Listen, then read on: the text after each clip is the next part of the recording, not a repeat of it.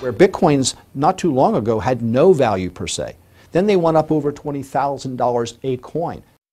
Its proponents say they have made easy money. The wild price swings for Bitcoin have caught the attention of online investors. But could putting your money into cryptocurrency be a very risky business? Some financial experts are giving their warnings. John Shumway has the story.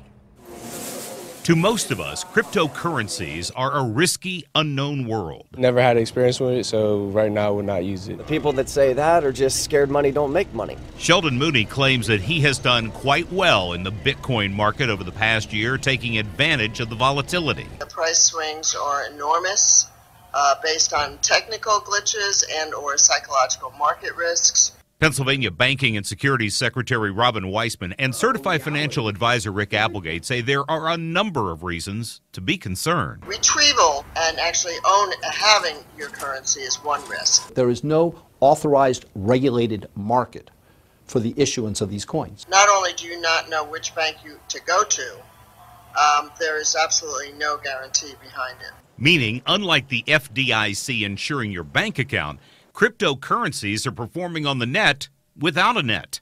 Also, there is virtually no regulatory oversight.